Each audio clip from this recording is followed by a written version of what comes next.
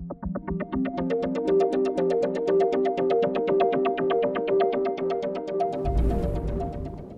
Vehicle Design Summit consists of students from 13 countries, about 20 universities.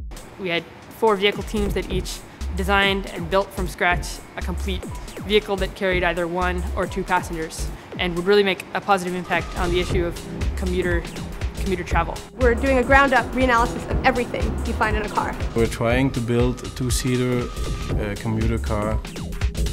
I really enjoyed designing things, and this event is really full of design. This isn't, it's not for fun.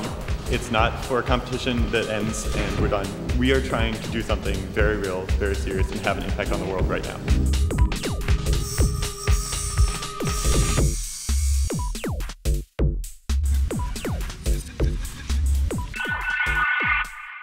One of the cars we made, the AHPV, Assisted Human-Powered Vehicle.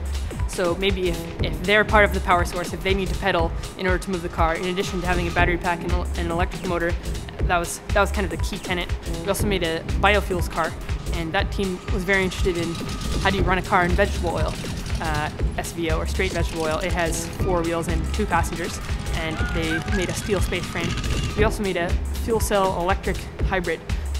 It's predominantly an electric, 3-wheeled electric with 2 passengers, and our other car is called Pulse, meaning it was supposed to be the pulse of the city, kind of a commuter concept that just has 1 person, and was just to show, here's what, if you were commuting by yourself, here's what your car might look like if it was all electric.